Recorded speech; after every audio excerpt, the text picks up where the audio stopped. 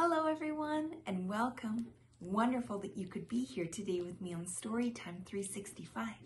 My name is Barbara and today I have a story about a little hedgehog. The book is called The Snowy Nap, and this is a story that's been written and illustrated by Jan Brett. Here's an interesting fact about hedgehogs. Did you know that although they can hibernate, not all of them do?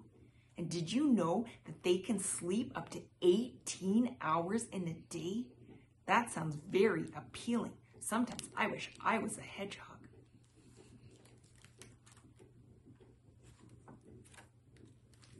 Young Hedgie sniffed the chilly wind.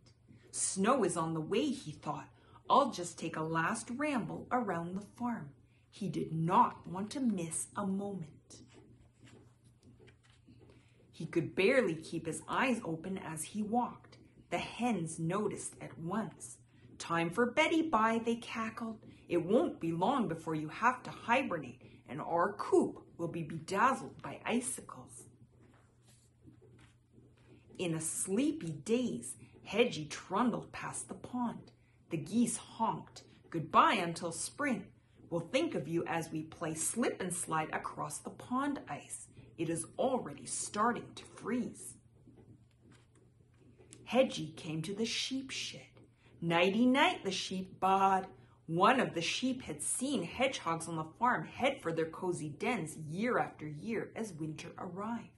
She also was ready to tell Hedgie what he would miss. I'll soon see the snowmen Lisa makes, she said. The billy goat overheard and crunched across the frozen field to add, as usual, you will miss winter blue time when the sun sets and the snowy farm appears in every shade of blue. The pig watched Hedgie stop for a big yawn. Have a good winter's sleep, she oinked. If only I could save a few snowflakes for you. No two are alike. When the pony trotted up, Hedgie guessed what he wanted to say. Sleep well, he neighed. If you hear bells in your dreams, it will be me pulling my sleigh. That was the last straw. I don't want to sleep all winter like last year, protested Hedgie. I want to see icicles and snowmen, snowflakes and pond ice. I want to hear sleigh bells. Before Hedgie could yawn again, he decided to turn around and stay up for the winter. The night grew frosty cold. Must stay awake, must stay awake, must stay awake to see winter, Hedgie shivered, and his eyes closed. From the farmhouse window, Lisa saw a still shape outside in the cold. Poor little hedgehog is frozen stiff, she cried. She bundled him up and brought him inside. Lisa put Hedgie in a tea cozy and gave him a spot by the window. That was a close call, she said. A snowstorm is on the way. You'd better stay in the house and warm up. To Hedgie's delight, the next morning he saw the world outside shimmering with snow. The old chicken coop sparkled like a palace. Every day he watched from different windows and new wintry scenes appeared. The pond froze into a shiny mirror. Lisa twirled on her skates as the goose and the gander slid to keep up. To Hedgie's amazement, one day Lisa rolled great balls of snow. Before he knew it, he was looking at his first snowman. He was getting sleepier, but each morning held a new surprise.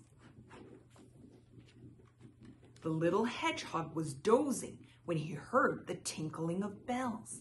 He tried with all his might and opened his eyes. There was the pony pulling a sleigh. Lisa made a snowball and tossed it in his direction. Kapoof! Hedgie slept later every day. One day he awoke to see flowers of frost decorating his window. The trees looked like lace against the sky. I have truly seen winter, was Hedgie's last thought as he nodded back to sleep. Lisa knew it was time. Leaving the door ajar, she cradled the little hedgehog. "You belong in the wild," she whispered in his ear as she carried him through the drifts. She crouched by his burrow and nestled him inside. "Sweet dreams, little adventurer," she said. Just then she noticed the front door was swinging on its hinges. Squawks and rumbles were coming from inside. Lisa peered through the doorway and saw animals higgledy-piggledy making a commotion in her house.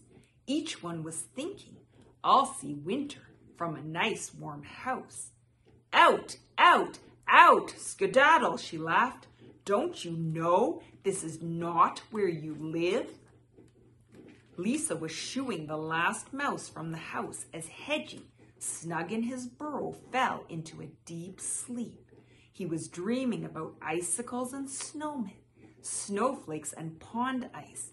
It was a long, snowy nap. Thank you for joining me for today's story. If you'd like your own copy of today's book, please see below in the description for the link. Please remember to like and subscribe and hit the bell button so you receive notifications about new stories. You can also find us on Patreon, Twitter, TikTok, and Instagram. I look forward to seeing you all again tomorrow for another story. Until then, bye!